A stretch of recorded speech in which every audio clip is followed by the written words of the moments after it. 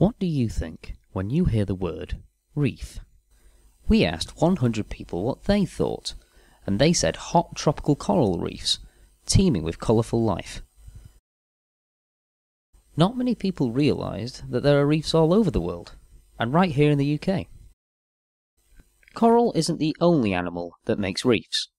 Mussels come together in huge numbers to create reefs along our coasts, known as mussel beds. Mussels are a bivalve, meaning that they are made up of two shells encompassing their body parts. These shells open and close, and the mussel filter feeds on plankton and other tiny creatures passing by in the water. Mussels are an important animal commercially, and are farmed in the sea in containers, then collected by fishermen, and eventually end up on our plates. The mussels are also important for supporting other animals that live on the reef, as they create a habitat for many other animals, plants and seaweeds to live on.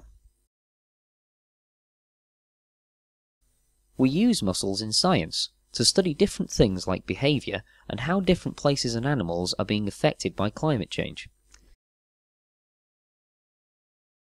Reefs are all around us, and they're important for keeping the oceans healthy. Next time you go to the beach, just think, you could be steps away from one of our very own British reefs.